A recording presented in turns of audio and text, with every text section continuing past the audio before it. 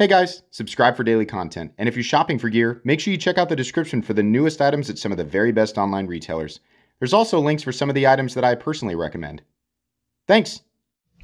What's going on YouTube? Metal Complex here, and today I've got another short little unboxing to share with you guys, or unpackaging rather. There are two packages here, and the only thing on them is number one and number two. I've had a few people do this before. I did not recognize the name on the outside of the box. Normally it's Scott who does this, but no idea. Most likely this was sent by a viewer, but I guess we're going to find out when we open it. Thanks so much to my patrons for supporting me. Please make sure to follow me on Instagram at metal_complex.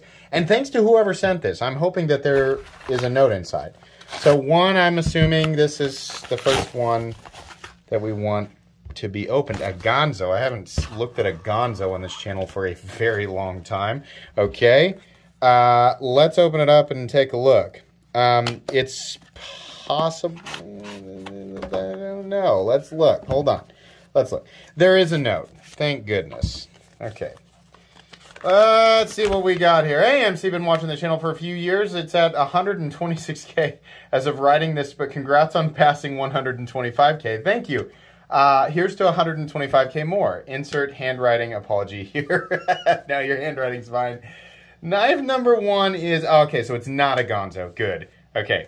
This has been a light user for me, so feel free to carry and use it, even as your favorite recurve thumb disc setup. Okay. Okay. I think okay. All right, cool. Let's take a look and see.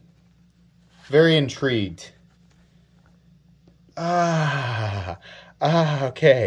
All right. So this is the one that he listed as the TMX. Oh, I see. There we go. The Mayo TMX. Oh, cool. Okay. Very cool. So these were, he said he had a couple of Mayos, and I said, what models? And he said, why don't you let me surprise you? Yeah. I'm glad he did. Beautiful ergos here. This is digging into my palm just a little bit, but check out that inlay work. Okay, first of all, I love that this is actually textured carbon fiber. That's really cool. Secondly, look at how perfect these inlays are.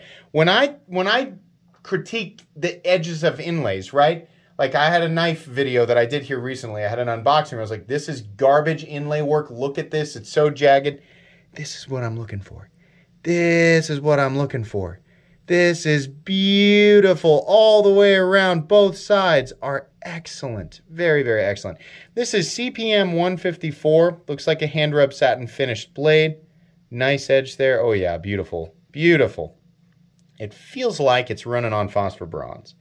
And I believe, can we get a flashlight in there? Hang on. Get my new red one here. Can we see it? I'm almost certain that that's what it is. Let me look in my light. I can't see in there. It's sandwiched in so tight. I am almost certain. That is what it feels like, unless they are nylon, which they could be. I don't know. I have no experience with this. This is an unboxing, not a review. This is something I'm going to have to study for a little bit. Centering is perfect. Action is extremely smooth. It just feels like that very smooth, real smooth phosphor bronze action, right? That's just kind of what it feels like. It's very distinctly different from bearings. I'll watch it end up being on bearings, and I'm just wrong. I'm trying to figure out the detent and keep my index finger out of the way of that thumb disc. Can I just do it with my... There we go. You can get it. Okay. Yeah, there is. It actually is plenty wide enough here to be able to disengage it. That's cool. That's an interesting one. These are obviously rare, and I believe custom knives. So I'm just not super familiar with it. But it's always fun to look at stuff that I'm not familiar with, right? Broaden my horizons instead of looking at 1,000, knives from WE. Not that I don't like WE knives, right? It's just nice to look at something else besides stuff from WE. Okay, so this, which is also okay. Yeah. Oh, no way. Hold on. I think you'll know what knife number 2 is. Open and close that one as many times, but please no carry or use. I'm pretty sure this is a Dr. Death. Holy crap. That is awesome. Look how big this thing is. Oh, that is so cool.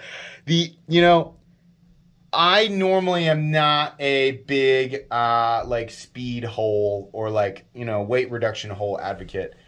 But the aesthetic of the Dr. Death, if I am not mistaken, right? If I am correct about this, the aesthetic of this is one that I think works. I mean, I think that's because the first time I saw this knife, it had the holes. Man, look at that. Look at the thumb studs. Look at the thumb studs. Let's zoom in on. Look at the thumb studs. That's so cool. Oh, man. I was ripped. There was a part of me that was like, I really hope he sends that. I really hope that that's what he's sending, but I don't want to hold my breath, because what if that's wrong, right? These are definitely custom knives. 100%. God, the thumb stud is in exactly the right place on this one. Can you... it's beautiful. This is a big knife. Hold on. Where's my measuring tape? There it is. Overall length. Overall length is coming in. Oh my goodness. Yeah, 9.5, almost 9.6 inches. Blade length, 4 1/4. Cutting edge, 4 inches. Woo, boy. I wasn't sure that I'd ever get to handle one of these. Oh, man, you made my day. That is killer. Beautiful hand rub satin finish on this guy. CTS XHP, you can see here. Nice kind of blasted titanium handles.